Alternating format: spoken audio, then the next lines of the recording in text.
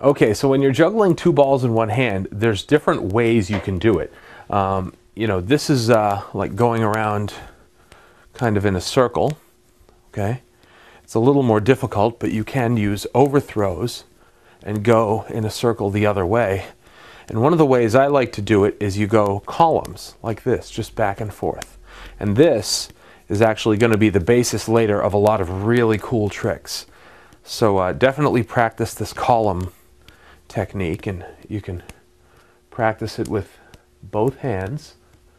But this is another good training exercise, is just practicing juggling two in one hand and practice varying your pattern back and forth.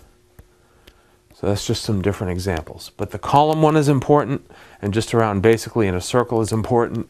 If you want to work on doing the overthrows and going a reverse circle, that's perfectly okay too.